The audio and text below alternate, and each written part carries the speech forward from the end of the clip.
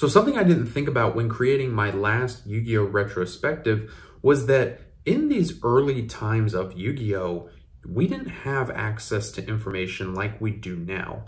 And I think it's something important to talk about, and also just a fun trip down memory lane, especially for you newer Yu-Gi-Oh! Players who didn't play back in the day like I have since 2008. Shout out to Big Bruce94, aka Derek Kingsley, for bringing this up, because I didn't even think about this, and I think that this is important to know. Let's dive on in, shall we?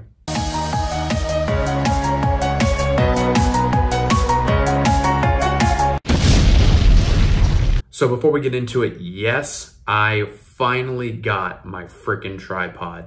And now, we can be in beautiful 1080p, 60 FPS with our New York Ultra Ball. Yes, this is a good looking Ultra Ball. It's a sexy Ultra Ball. This is how we capture girls. If you want to know how to get yourself a girlfriend or a boyfriend, just throw this at them. It has a pretty good catch rate from what I've heard. So yeah, there's your Ultra Ball joke for you. I need to come up with a name for him. Maybe he'll be Bob, the girl catching Ultra Ball. Anyway, all jokes aside, I want to talk about something that not a lot of people talk about, and even I haven't brought up in my Yu-Gi-Oh! Retrospectives, because it wasn't really something I even thought about, just because it was something that we take for granted. So actually, believe it or not, TCG Player was not founded until 2006. And back in the day, the way that a lot of people got their information was actually through Shonen Jump magazines, more specifically the Yu-Gi-Oh! Magazines that would come out, I guess, like every couple of months. And this was actually how, for a time, Konami would put out card prices that were out there in the market, I guess on eBay and stuff, whatever it was. And they would also put out their ban lists. And you're gonna see a picture of one if I can find it, because I remember I had it for years, and I may still have it. We may have to show that off in a video one day. But it was a Yu-Gi-Oh! Magazine. It may have even been Shonen Jump, and it showed Blue Eyes Ultimate Dragon on the front. And in these magazines, you would have Yu-Gi-Oh! Card prices. I think you would even have deck lists. I could be wrong. You would have the latest Forbidden and Limited list if there was any changes.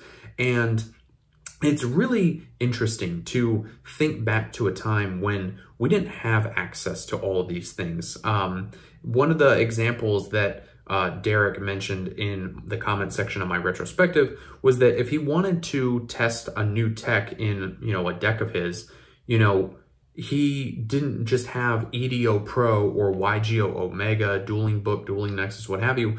We didn't have those things back then to just throw a card in your deck and play test against somebody.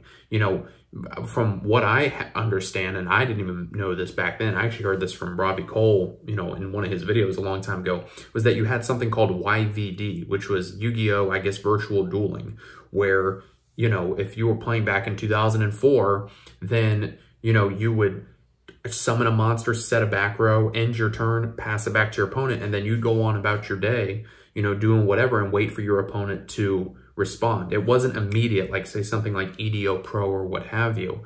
Back in 2004, we're talking Game Boy, we're talking not even the DS was out yet, like really, really nostalgic now, classic stuff that isn't even used anymore. Like I was even going back trying to play the Yu-Gi-Oh! Worldwide Edition Stairway to the Destined Duel. It was a 2004 Game Boy game, and the interface is just so badly aged. Like in newer Yu-Gi-Oh! Games, like the DS ones, you could change if you wanted to look at cards vertically or if you wanted to look at all of them horizontally, so you would have a bunch of cards line by line by line.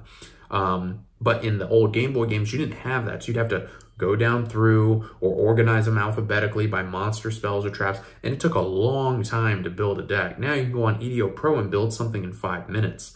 And on top, Jesus, sorry, someone's texting me.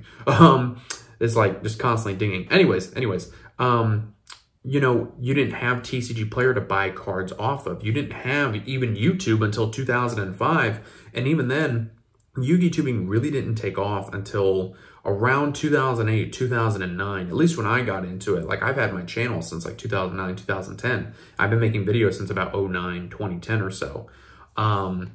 But information was not as quick back then.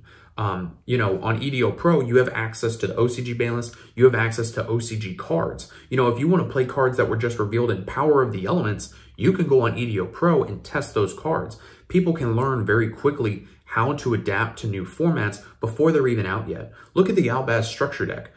If this came out back in 2004 when information slowly circulated, much slower than it does today, then people wouldn't be able to prepare for the deck as well. It may even take more events. But now that we have this such digital of an age, now people can, even print off proxies and goldfish the deck. They can go on Yugioh Pro or on Dueling Book, play test with their friends, learn the deck, go into a solo mode and just hand play test combos. You didn't have that back then. Now you have a lot more ways to prepare for a tournament, whether it's at your local card shop, regional, YCS, nationals, what have you. You have all of these avenues. Back then, you didn't have that. You didn't know the price of a card if you didn't have a smartphone on you. And even then, smartphones weren't really a thing till like what, maybe 07, 08? I think the first iPhone was like 07 or 08 or something. I could be wrong. But the point that I'm trying to make is that you had to rely on these magazines. You had to rely on, almost to an extent, word of mouth, because, the internet in its young days could not transfer information, like it does today. You didn't have YouTube. You didn't have all these avenues of information and knowledge to pull from. If you wanted to know what the best deck was, you had to go ask people. You had to do research in magazines. You had to do things old school, which is really weird to think about, because now it's like, if you want to know what the best deck is, you watch one of my videos, not someone else's videos, because we're trying to grow our channel. You go on Reddit, you go on even Pojo to an extent, you go on even the Dueling Book forums. Like, there's so many other things that you have now. Formats get solved like that now. I mean, even back then, like I remember with Edison format, at the beginning of Edison, people were just kind of playing whatever because no one knew what the best deck was. Shit, if something like Edison happened now, people would have the format figured out like that. There wouldn't be none of this, oh, I'm going to play Glads. Oh, I'm going to play Quick Draw. Oh, I'm going to play Heroes with Gemini Spark. No.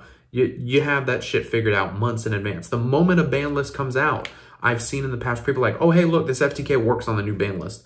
And it's like, we're not even in the new format yet. And like, there's already an FTK, an OTK. We can already figure out what the best deck is.